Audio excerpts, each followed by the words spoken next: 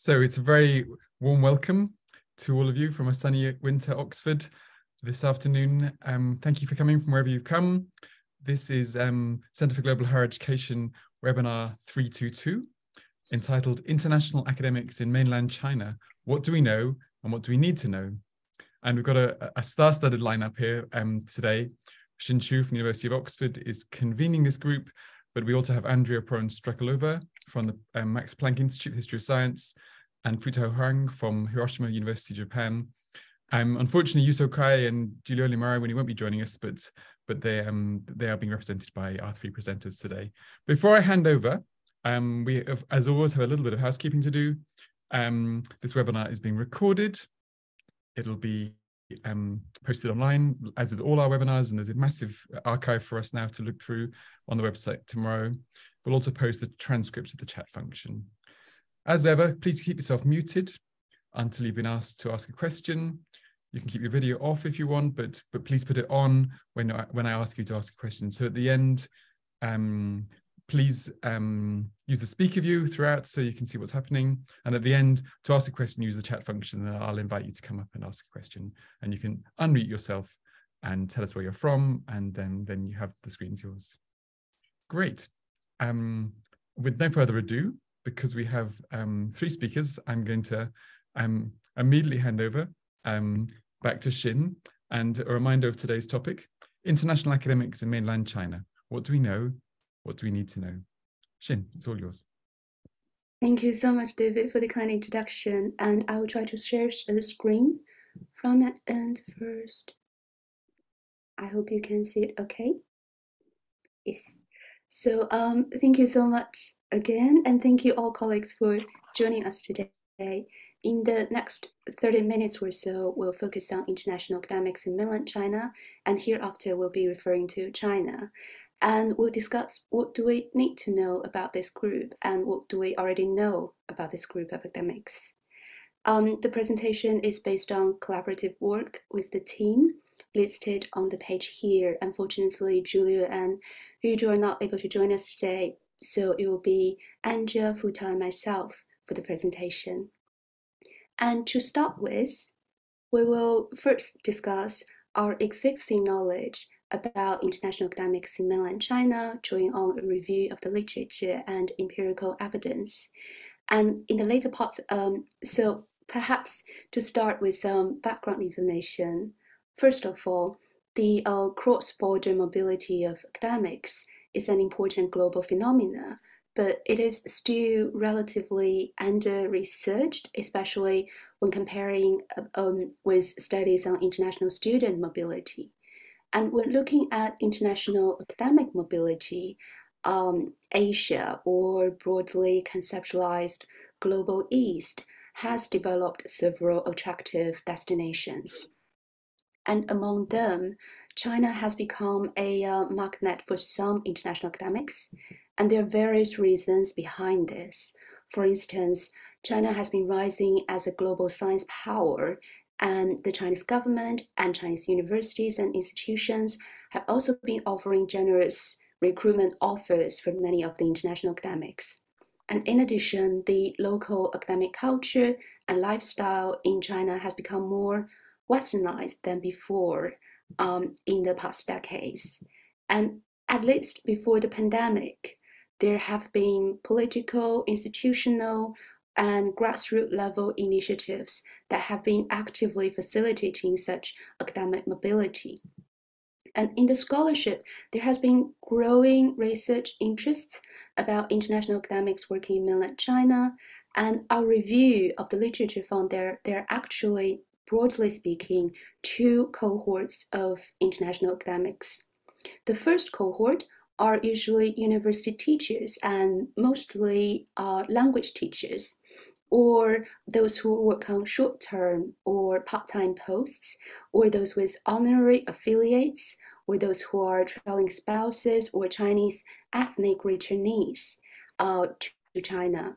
And this cohort emerged much earlier, and many of the previous studies have been focusing on this group.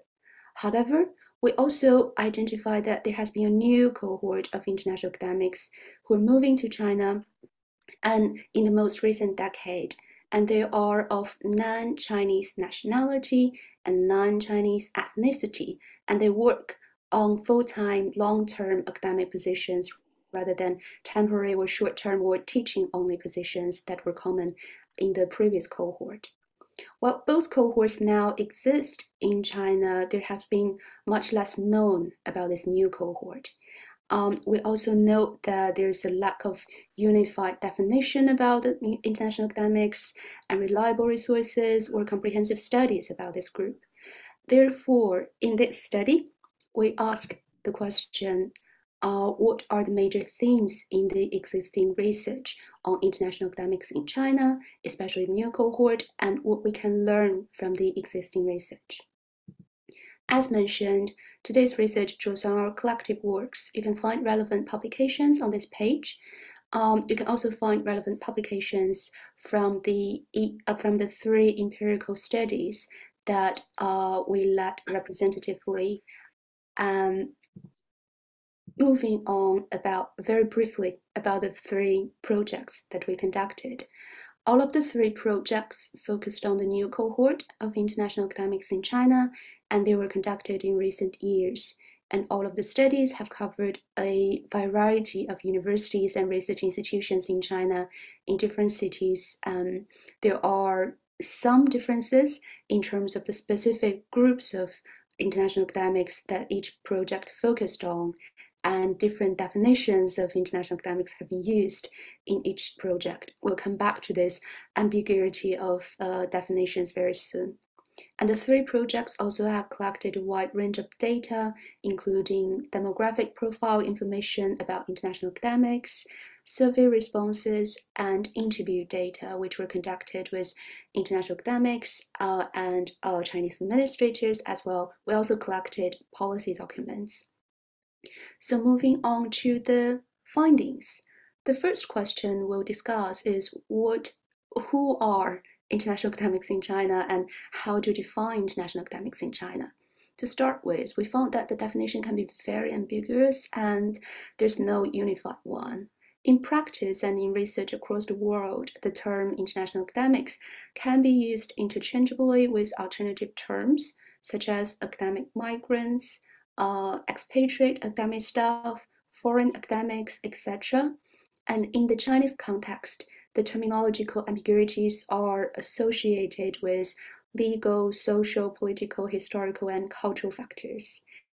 So, for instance, the first major group of international academics in the People's Republic of China has been Soviet experts dating back to the 1950s. And then international academics working in China were called foreign cultural educational experts for many years. And later on, the term changed to foreign nationality teachers, which reflected the first cohort that I just noted, as many of them were mainly on teaching-only positions. And it also focused on the nationality as a defining feature. A more recent term for international academics is called foreign talents, which has been associated with the talent schemes that China has initiated to attract highly skilled academic migrants.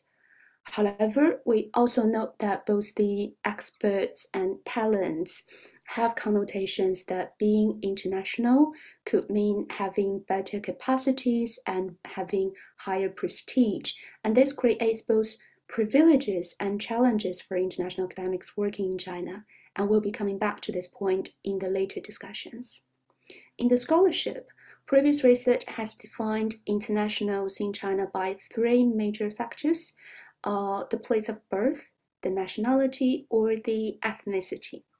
Consequently, some of the studies included Chinese ethnic academics who returned to China but who are without Chinese nationality, while some of the studies only included those who are not Chinese ethnics or Chinese nationals.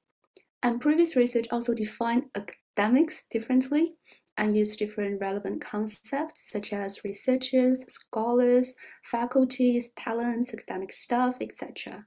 So some of the studies included doctoral and postdoctoral researchers, some included full-time and visiting academics, and some focused only on full-time academics with research, teaching, and administrative roles. So as a result of those multiple definitions that have been used, although many of the studies have been focusing on international academics, the groups of people they reached out to have been really different, and the results have been, there are different results and findings from the studies, and sometimes they can be conflicting with each other even. So facing this terminological ambiguity, we tried to come up with a framework to define international academics in the Chinese context. At this point, I'm glad to hand over to Andrea to guide you through the framework and other findings. Thank you very much, Xin. Can you hear me? Can you see me? Yes. Okay, wonderful. So as Xin already outlined in detail, when we approached the topic and we read through the existing literature and compared our empirical research projects, we found out that there really is ambiguity in terms of who actually is an international academic in China.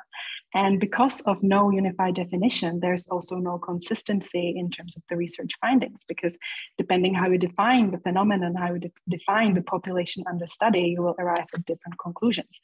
That is why we thought it was extremely important to establish some kind of clarity here. And this is why I would like to present you a little bit about the typological framework that we came up with. So really, our typology is a continuum coming from a more narrow definition to a broader definition. This synthesizes various sources of literature and basically, as Xin already said in her previous slides, works with the assumption that an international academic in China is somebody who is not mainland Chinese national, okay? But where the types differ is really whether or not you include people with a Chinese ethnic background in your study or not. That really touches mainly upon if you include Chinese returnees or not. Also, where the definition, where the different types differ, is whether or not you count in your study people who are only full-time faculty members in China, who are long-term based there, so to say the new cohort, as Xin already introduced, or whether you also work with people who are part-time faculty members, visitors affiliated to Chinese institutions, or postdocs or doctoral researchers. So here, as you can see on the type 1 on the left side, this is really the narrowest definition, which would exclude visitors, part-time academics who don't actually live full-time in China, and it would also exclude those who are on a fixed-term contracts doing their postdoctoral research or doctoral research. Whereas on the more broad end of this continuum, you would include Chinese returnees who perhaps have a citizenship of another country, and also include part-time faculty members, including doctoral researchers and short-term visiting academics. So in our research, we've only looked at studies and working with people who are working for higher education institutions and research organizations. So those job positions in these sectors have been the focus of our studies, how we define international academics in China. Of course, we are fully aware of the fact that there are also colleagues in the industry sector, and these have not been included in our study. Now, also this typology could further be divided based on additional layers of various other characteristics. For example, countries of the doctoral education, previous work experience, languages spoken, and so on. So we hope that this typology could be useful also to contexts other than China. However, maybe the most relevant defining factors may change. Okay, Xin, could you please switch to the next slide? Great. Now, in which disciplines have scholars studied the phenomenon of academics moving into mainland China? This is often an interdisciplinary research, somehow mixing higher education and migration literature. There are studies that have been published in higher education journals focusing on internationalization of Chinese universities, researchers' mobility.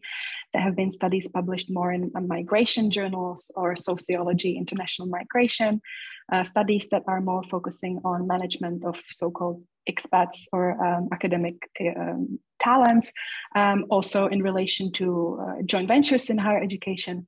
There is also a group of literature coming from China studies, which recounts often the experiences or challenges of foreign China studies experts or researchers, social scientists who work with or do fieldwork in China, which is also a useful source.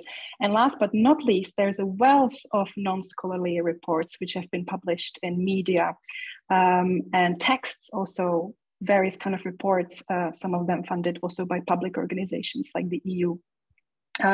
Theoretically, the studies have also approached the subject from very different starting points. Some of the studies have looked at push factors and pull factors. Some of them employed human capital theory, looked at the social ties. Some of the studies have been purely inductive, some of them more abductive or more coming from a more deductive sort of thinking with a fixed analytical framework. Most of the studies have been qualitative, with recently also an increased use of mixed methods. Yes, thank you, Xin. Now, who are they and where are the international academics in China? What are the demographics of this group? Now, as we have already mentioned many times, the complexity around the definition in the existing literature affects the research question asked and also affects the research findings. Now, the research has also been made more difficult by a lack of official statistics. However, from what we know, we can conclude that there has been a significant growth until up to the point of the pandemic for sure. What we know is that about 15 years ago, there were less than 10,000 people, foreign staff at Chinese universities. And in 2019, just before the pandemic, over 18,000 foreign staff in Chinese universities. Now, in our project, where we looked specifically at the Europeans as a subset of this population, the estimate, we arrived at the finding that there are around 1,000 out of these are coming from Europe. This is an estimate. What is important to note that this is a very heterogeneous group, very heterogeneous. People who are coming to work in Chinese academia are arriving from very different cultural backgrounds. Some of them are coming from the West, from the Anglo-Saxon world, from mainland Europe, of course, from Asia, less so perhaps from Latin America or Africa, but this is also something that would deserve further study. So it is a really very mixed picture, and more research should be made to bring up these more individual nuances. However, there are some kind of common features that are visible across literature and also across our 3 empirical projects. The number one clear theme is that most of international academics in China are male. This is not divergent from, so this is not China unique or significantly divergent from other contexts, but still most are male, significant majority are male, and most of them also have degrees, PhD degrees from OECD countries. So in the project number 3, which is Xin and Giulio's project, 77% of the respondents were male. Also, majority are coming from a natural science background, so STEM fields and life sciences. Second, the second biggest group are social scientists, and the smallest group among these 3 are researchers coming from arts and humanities. Now, there also seems to be a pattern in relation to in which career stage do these people arrive in China, with the social scientist arriving at, and usually at an earlier career stage. So during their PhD or even earlier, they somehow get hooked into China and then develop their scientific career on this kind of China-related path dependency. Whereas the STEM people, the natural scientists, often arrive in China, not because of China per se, but rather because of a job opportunity at a later career stage. So perhaps after a first postdoc, or because they get an opportunity to kickstart their independent career and get their hands on a project as a PI or a co-PI. Sometimes also the natural scientists arrive at very, very senior stage, being a full professor with some kind of know-how that fits the need of the particular Chinese institution. It's also probably not very surprising that the foreign academics are concentrated in the sort of best funded and best ranked universities on the coast of China. So Beijing, Shanghai area, Zhejiang province and the south Guangzhou, Shenzhen Bay Area. Now, also, what we would like to bring to your attention is that there is a small but emerging group of foreign academics who got their PhD in China. So they've been educated in China and then they stay. So this is also something that would deserve further study. Next. Right. Again, in this, yes, next, Xin. Wonderful. Great. Again, this overview table, we just wanted to bring you again a quick comparison of how the different literature has approached the definition and how that affected the findings. Again, when we compare, for example, Esther Kim's paper from 2015, which studied instructors at universities in Beijing. The research finding told us that 41% of this population came from the US and 34% from Western Europe. This paper from 2015 arrived at the conclusion that moving to China to pursue an academic career there was a bit of a last resort for people who didn't really get a better job elsewhere. That was 2015. When we compare it to Xin and Giulio's project that was carried out in 7 years, 65 couple of years later, we see that this may have changed. And again, I would like to bring to your attention the gender imbalance of the population under study, where it really seems that male academics really significantly outnumber the female ones. As you can see in the two studies in the middle of this table that are both working with the sort of type 3, so meaning in more broad definition that includes ethnic Chinese. We would also see that the nationality and of these people would include also people from Hong Kong, Macau, Taiwan, and so on. Next. Right. What are their motivations? So why did the people choose to come to China in the first place? Now, to some people in the West, this at the first glance may sound like a counterintuitive migration flow, right? We assume that people would be moving into the global West, not out of the global West. But as Xin has pointed out at the beginning of this presentation, China has really established itself as an attractive destination, not to everybody, especially perhaps not after 3 years of COVID, but it has established itself as attractive destinations to some international academics. Why? We grouped the motivations into 3 broad categories. The first one is the professional opportunity. So if you get a good job offer where you can pursue your research interest, you may consider moving to China. China has really seen an expansion of the higher education and research sectors and job creation in this regard. So it's not surprising that some people will get a lucrative work package, both in terms of the salary and the research funding, more than would be the case in the West. Now, the second reason, which is entangled with the profession aspect, is the cultural connection. Moving to China means moving to a dynamic, fast-paced environment, interesting cultural adventure, and an opportunity to experience all of this. Now, China itself as a country is especially important, especially for social scientists and humanities scholars, as a kind of data production site, so or data collection site, or rather like a site for the observation and fieldwork. Now, this aspect has certainly suffered during COVID, but it is a very important aspect. Last but not least is the personal link. So many academics have moved to China because of some kind of personal link. Again, in Xin and Giulio's project number 3, 28% of the survey respondents had a Chinese partner. But this extends beyond the sort of personal link of your spouse. Many people moved to China also because they had some kind of existing social network there. A former student, a colleague on a research project that invited them to China. This social link and a personal link is an important aspect as well. And with this, let me pass on the microphone to Professor Huang. Yes, thank you very much. And also, a majority of foreign academics working in Chinese university faced some challenges. For example, and we have identified two broad types of challenges they faced. First, it's about professional challenges. For example, we listed some of the professional challenges they faced. For example, power relationship, including ambivalent, reversed, mistrusted. So these changes could be found in the three projects.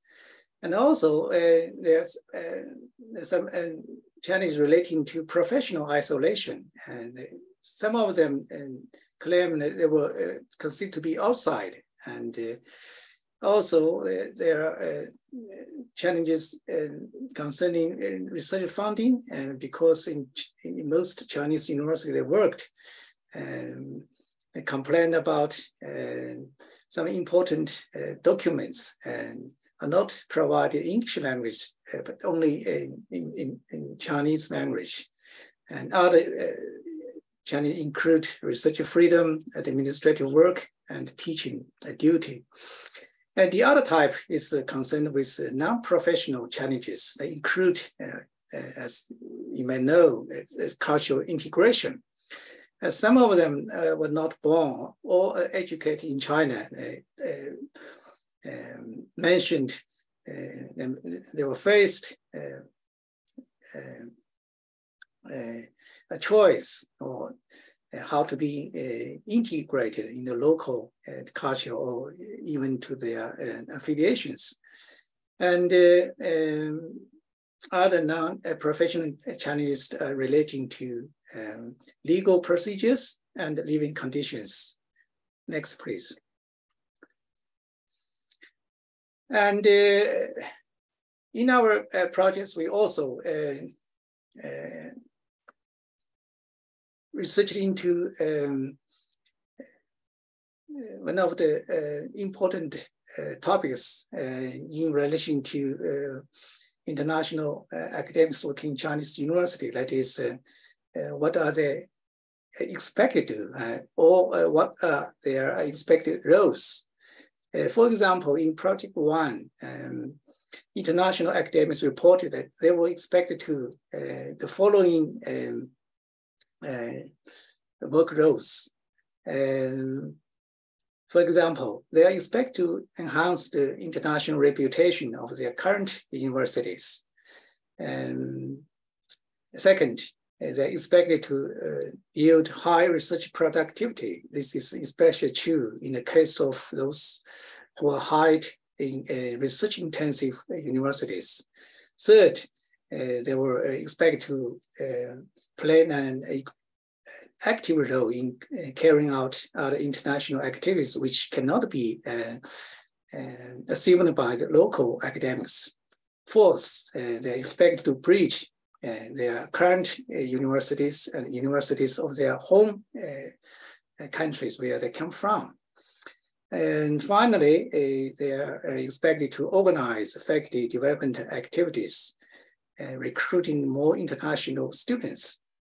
And in the other two projects, Project 2 and Project 3, academics also see themselves as bridge builders who create links between their Chinese universities and their global academic networks.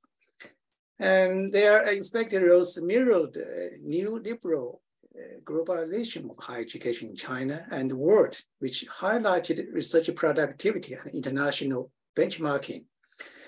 And further, this could lead to tokenism in recruiting internationals. Some of the previous research into international faculty members working in Japanese university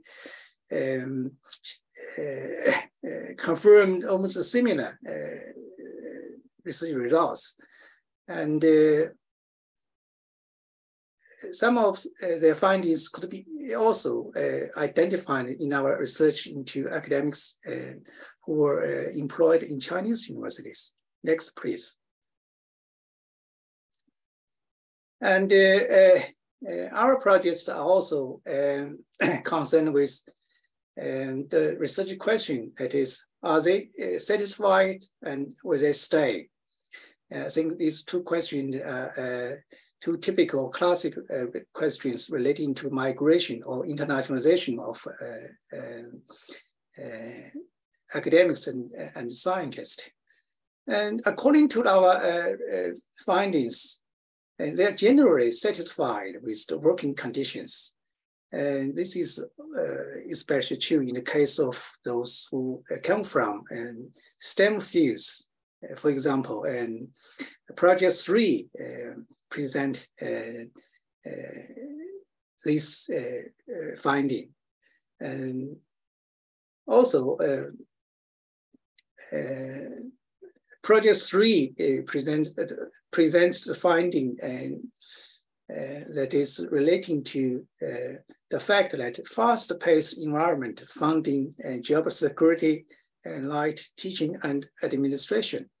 But on the other hand, dissatisfaction often grows with time. This result could be found in Project 2.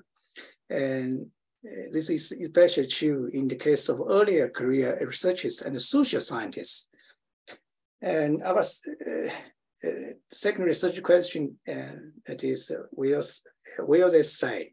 And we have also some new findings. And more research is needed. Our preliminary evidence shows that foreign population has decreased in China's major cities like Beijing, Shanghai, and the other Guangzhou big cities. And for example, according to national statistics, from in Shanghai, the number of foreign population, not all of them belong to foreign academics. This is the total number of foreign population. The number decreased from 208,602 to 163,954. And also, the number of foreign population declined in Beijing. And one of the most important reasons for such a decline numbers of foreign population is the outbreak of the COVID-19 pandemic, which has led to international travel restrictions. And the other source also shows there was a decline number of population of European academics who worked in China. Next, please. And I'd like to conclude our presentation by talking international academics in mainland China. What do we need to know?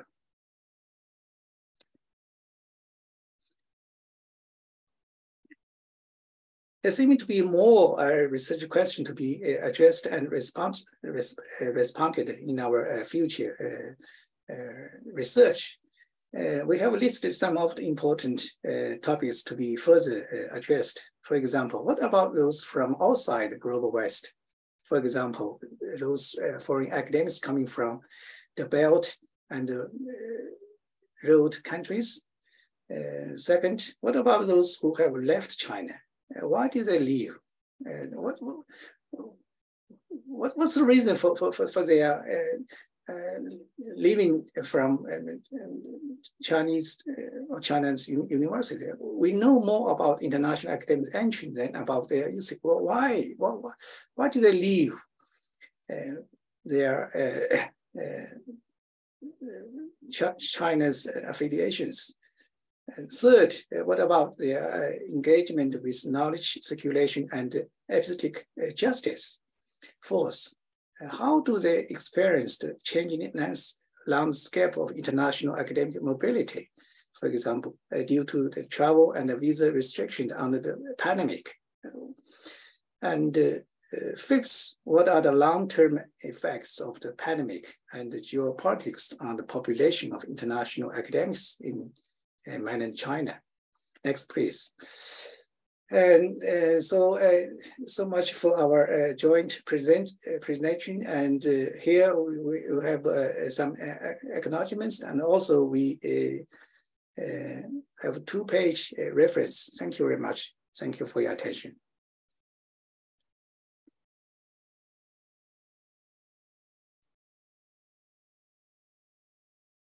Great.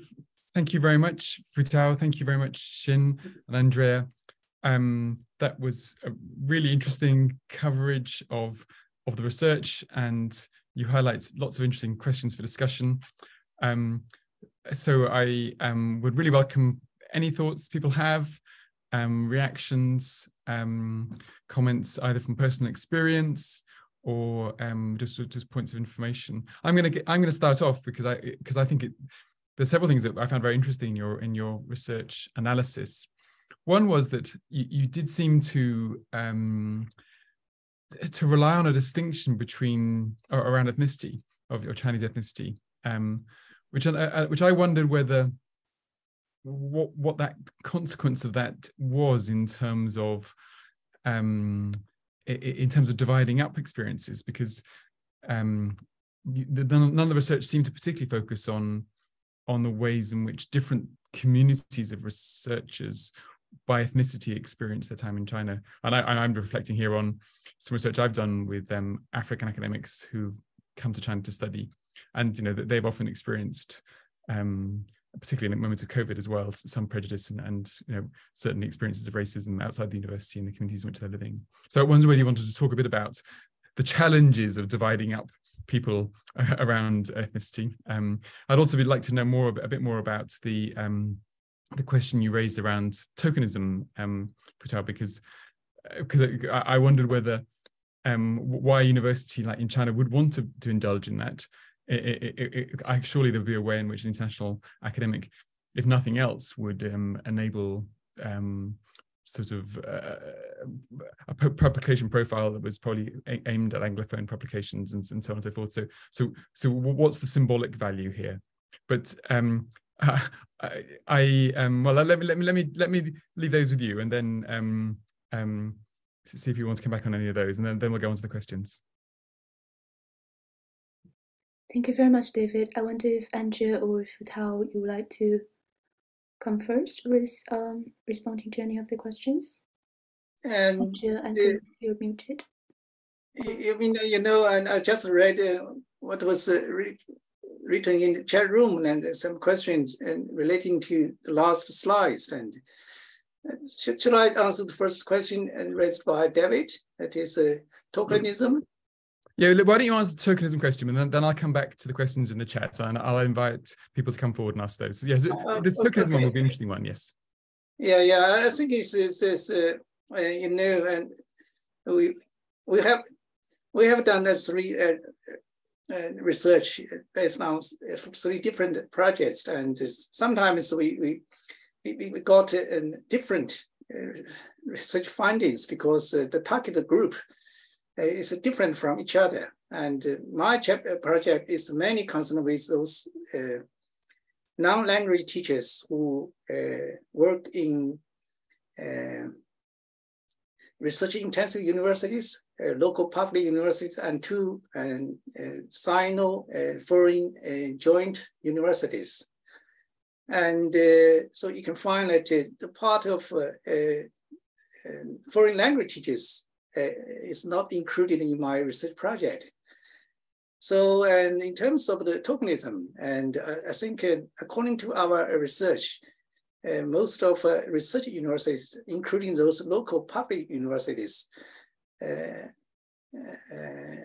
tried to attract and hire some called star professors to increase their international global reputation. This is the first point. And then make full use of their international global networks, second.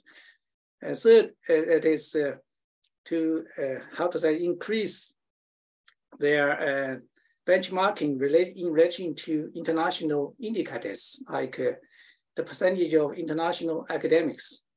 And by increasing such an international indicator, the international presence of their university could be improved in some major university ranking system. So in that sense, we used the term tokenism. This is very important. And in some cases, these star professors are used as the brand to attract students and even, the academics. Okay, thank you very much, Futao. That's very helpful. So it does sound a bit like instrumentalism as much as tokenism, so possibly different from the Japanese case. But that's really interesting. Thank you for that.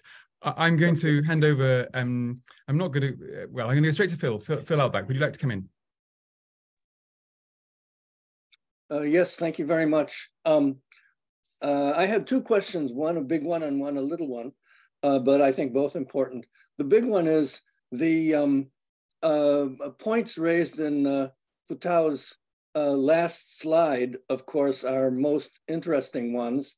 And I wonder if Futao or other members of the panel could reflect on what the future may hold in terms of some of these issues, particularly maybe the quote closing unquote of China due to geopolitical pressures and tensions, and with other countries, maybe particularly the United States. That would be interesting. And the other little question, but also important, is there a guess from any of you on the percentage of international academics who are of Chinese ethnicity? Because I don't think that was mentioned in the presentations. And finally, thank you very much for a really, really interesting set of presentations on an important topic, which I also think is hugely relevant and important for other countries with significant diasporas that are trying to make use of those their compatriots who are working and living in other countries and trying to involve them back home. I think immediately of Ethiopia and Pakistan, but there are many others as well. Thank you very much. Dr. Xin, can I respond, Philip, with two questions briefly? Thank you for your questions, Philip. And the first question is about the future trend. It's extremely difficult to foresee in the future, but some trends are clear. You may know that according to the speech given by President Xi in the Party Congress, the Chinese government has issued a very clear strategy. That is, in the coming few years, China will make more efforts to attract overseas Chinese, especially those who were born and educated in China, but had enjoyed a global reputation in their disciplines or fields, including those professor scientists working in the advanced Western countries, especially, the highly profiled scientists in STEM fields. And this is very clear. That is, more Chinese or overseas Chinese scientists with a global reputation from hard sciences, working in leading universities in the United States, UK, Australia, Canada, would be encouraged or recruited and will be attracted to come to work in Chinese university. I'm sure this is the general future trend. This is my answer to your first question. The second question is, the number of real foreign academics and those overseas Chinese, that is, those who were born or educated in China before they become Americans or Canadians or Australians or the British scholars. We did fieldwork in 4 leading universities in Shanghai. And you may know these 4 universities, like Futao, like Shanghai Jiaotong and Tongji, and East China Normal University. And we checked all the documents, and we interviewed with some of them, and we found, according to our case study of the 4 universities based in Shanghai, over 60% of so-called foreign academics were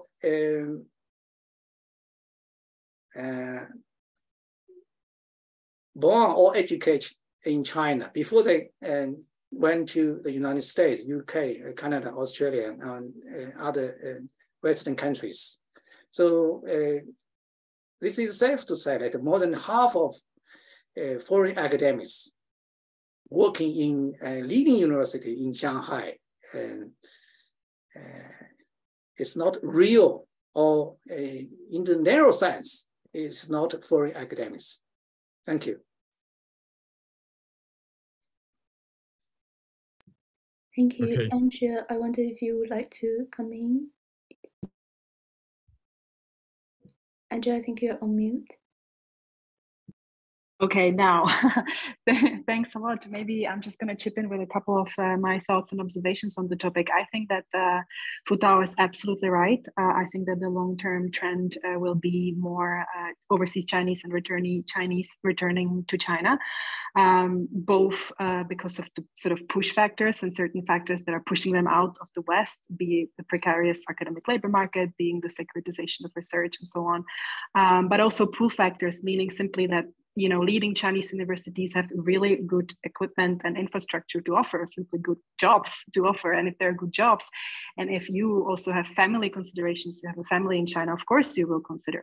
Now, if we look at the more sort of the narrower definition, if we look at foreigners who do not have a Chinese background, there it also remains open. However, it is absolutely clear that especially the last year, has really affected, the dropout rate has been very, very high. So in the slides, we include information that in terms of the Europeans in China, 1/3 have left. That was in 2021.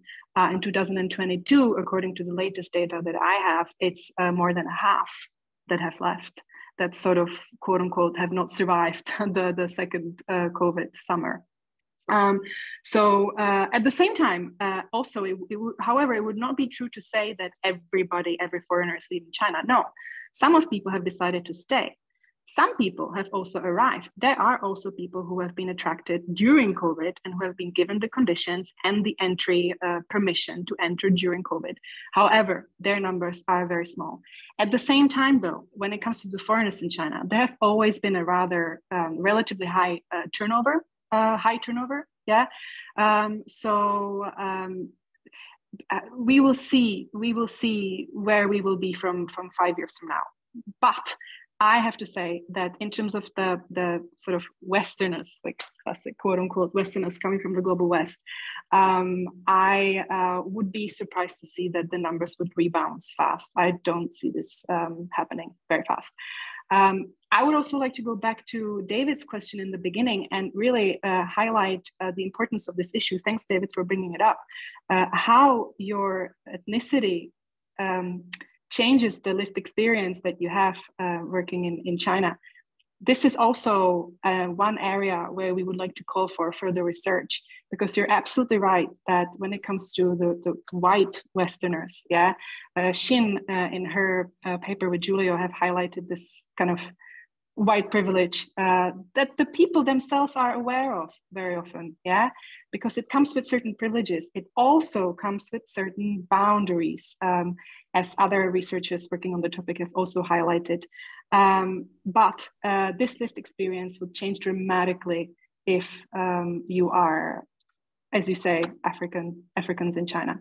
So we don't have enough research on this sort of South-South migration movements, and we should have more research on this. So I hope that more work will be done in this regard very soon. Thank you, Andrea. Perhaps very quickly to follow up about the topic about the ethnicity, and thank you again for highlighting this issue, David. I think this is also relevant to the international student groups that are with increasing number in China, at least before the pandemic, because the population of the international students have also been more diversified, and many of them are not from the global West. So for instance, in our studies, there have been white international academics who reflected upon how some of the institutions will be seeing them as representing all the internationals when dealing with issues, for instance, about African students, which the white colleagues are not really comfortable with and reflective of. So those issues are also entangled the international student mobility and international academic mobility. There's a great set of responses there. This shows us that all our categories never quite hold down the complexity of lived experience. Yeah, absolutely.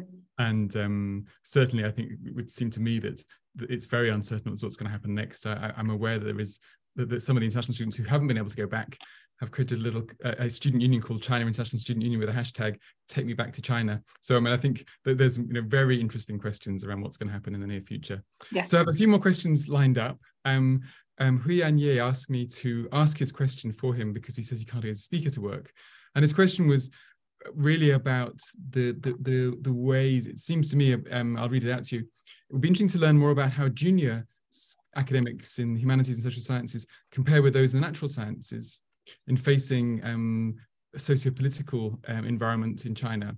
He mentions a conference where a joint venture initiative was, he says, shot down, was not able to happen.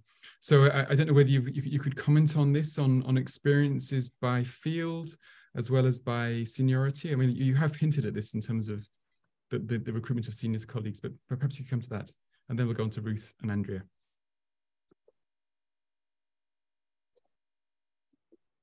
I can start.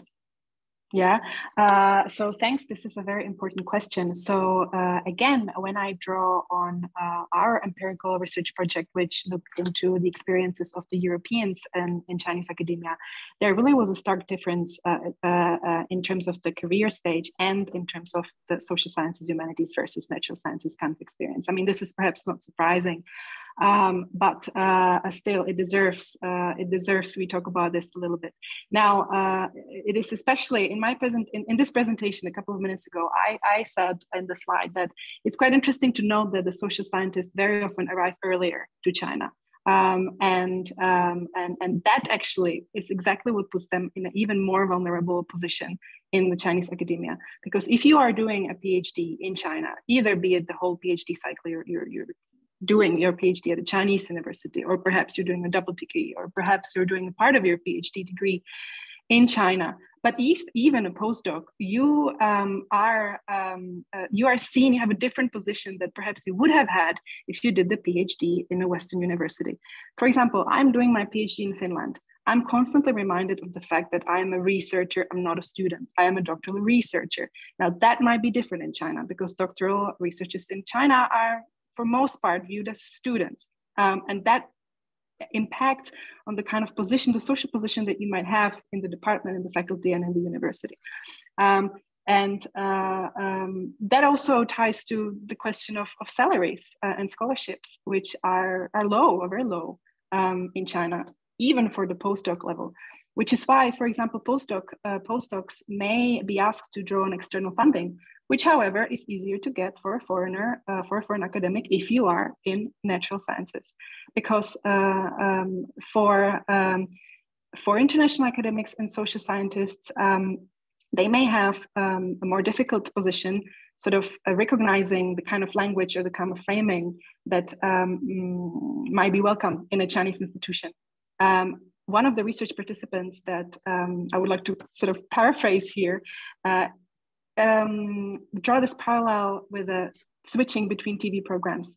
So if you are sort of working in Western academia, you're publishing in English journals and international journals, you are somehow speaking a different language than if you switch the TV channel into a Chinese academia and you're asked to publish in Chinese and speak in Chinese. Doesn't mean that the research isn't happening. It means that different research questions are asked, different frameworks are being used. And that might be for somebody who comes from a different place, not China, did not grow up in China, that might be extremely difficult to walk through. So yeah, I think that also might add to the challenges that junior academics may face, when they're doing, especially social science research in China.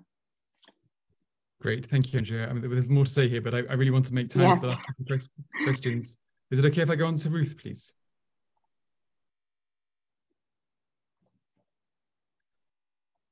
Were you asking for me to say something? If you'd like to ask your question, please, Ruth, that'd be wonderful. Yeah, sure. I didn't hear clearly, sorry. Yeah, what interests me very much is what kind of picture and impression these individuals give when they're at conferences in the Western world, where there is very, strong stereotypes about the lack of academic freedom, about the closure, about all the issues. I lived in China for many years, not so recently, but it seems to me individuals who have lived and worked and done research and interacted with students and colleagues are able to give so much more nuanced and accurate a picture of what academic life is like in China. And it seems to me it would be really great if your research study, you could do a little bit of follow-up with people after they have left to find out how they're interacting and how they're communicating their experience of teaching and research in China. Thank you. Thank you, Ruth. And it's great to have you, given all the work you've done over the years. Thanks. Xin or Andrea, Futao, do you want to respond to that? Perhaps can I make a start, and then I'll pass on to Andrea and Futao.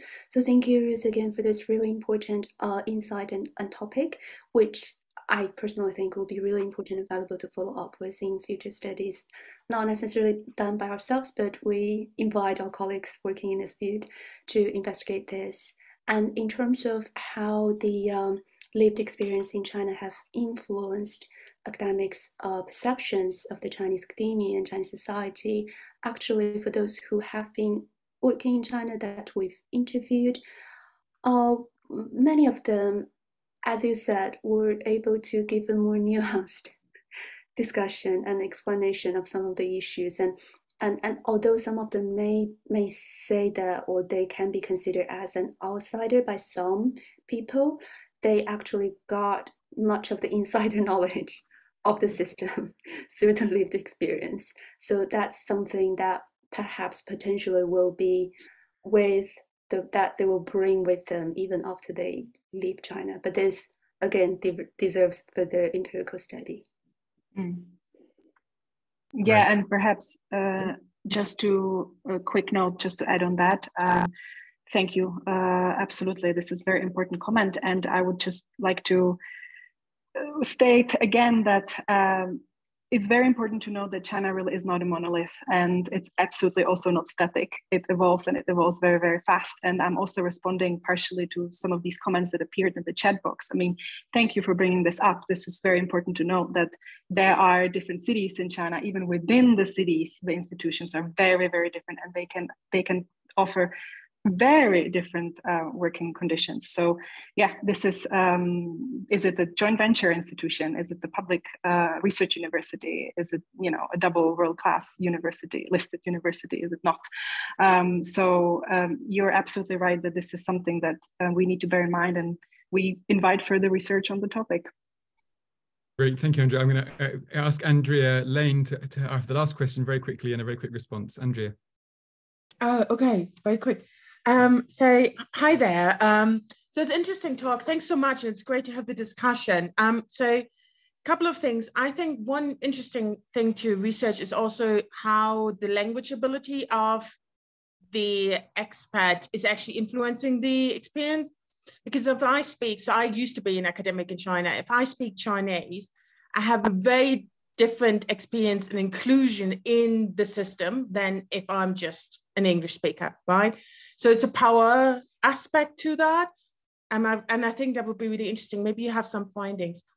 And the second comment I just have is, I think there's a difference whether you're on a branch campus and teach there, both in terms of what is your background and why you're there, why you were recruited, versus a Chinese university. So maybe, have you got any findings from there or any further interest in research in that? Thank you so much. Great, thanks, Andrea. A lived experience for us to end with. Xin, Andrea, you have 30 seconds. Oh, thank you so much for this question. And language issue, really important. But actually in our research, we found that international academics, they found them in a golden bubble, that there are some privileges, but also they're in a bubble with a foreignness, and the foreignness does not stop even if you speak Chinese language. So that's something that maybe we can reflect a bit further in the future research. But again, if the international academics speak Chinese, that will make a difference. But to what extent that it will break the foreignness bubble, it's a question for further exploration. I wonder if Andrea and Futao may want to come in at this point. Yeah, just at one point, it's based on our comparative study between those coming from hard sciences and soft sciences. We found for those coming from soft sciences, it is humanities, social science, they are always, it is a little more language ability required of them, that is from the humanities and social sciences. This is one of our findings. Yeah. This is the first point. But if you are like my answer to Philip a few minutes ago, and since more than half of foreign academics are not real and foreign academics, that is more than half of them were born or educated in China. I mean, before they went to the United States or the UK, and there's no any language problem for them. So they can be easily engaged in some administrative, activities. So this presents a sharp contrast to those, how to say this, who were born in United States, UK or other English-speaking countries. Yeah. Perhaps add to this. I actually wouldn't I would put too much emphasis on the language issue. I mean, obviously that is an issue, but that's not the China-specific issue. I mean, Chinese is the official administrative language of People's Republic of China.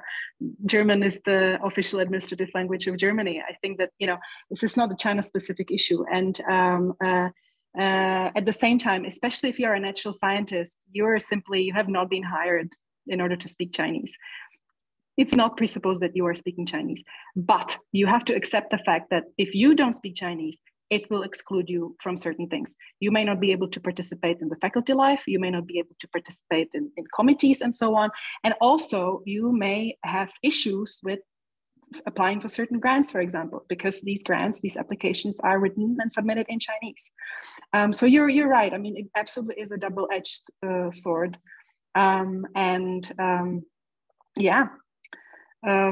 You're right, the type of institution also matters. Some research has been done specifically in the environment of the branch campuses. Our empirical research project, for example, excluded the branch campuses and only looked at people who are working for Chinese public universities, where the sort of concentration of foreign staff is lower because the branch campuses have very high number of their staff. It's the whole point that their workforce are internationals. That is, of course, different in the Chinese public universities. So yeah, thanks for bringing this aspect. Yeah. Great, thank you all. I'm sorry we're going to have to bring this to an end. You've highlighted the importance, I think, in Ruth's comments brilliantly so, of this rich qualitative research into the variety of lived experiences. You've highlighted how important Chinese Academy is to the global science system. We know that already in terms of the placing of the top Chinese universities. And so you've left us with a whole set of research questions. And there's, of course, the perfect end to a seminar is more research is needed.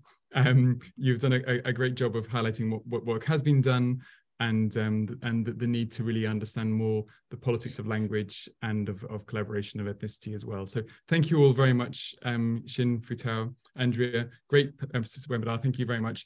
Come back on Tuesday, everyone. Our next webinar is taking us back to Europe and the Europe University Alliances, which I think are a very interesting form of pan-European collaboration.